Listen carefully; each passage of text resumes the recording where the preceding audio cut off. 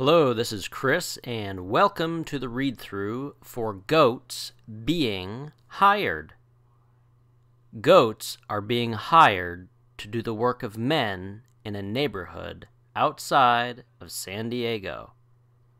The fires that occurred in the neighborhood 4 years ago burned 30 homes. Most of the homes have been rebuilt.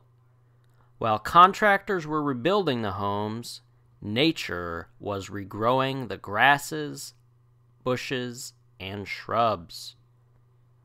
The area is once again overgrown with brush that poses a major fire hazard. The city council asked for bids to remove the brush. The lowest bid they received was $50,000. And that was if the city provided breakfast and lunch for the work crews for 6 weeks. The city countered and offered unlimited coffee and a donut a day for each crew member. When that offer was rejected, the city asked for help on its website. A sheep herder in Montana and a goat herder in San Bernardino read about the city's plight. They read about it while surfing the web on their laptops.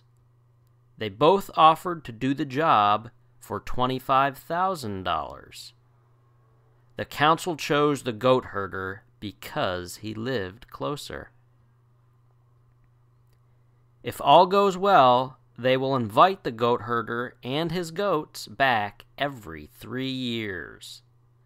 The goat herder said he will probably visit San Diego while his goats are working.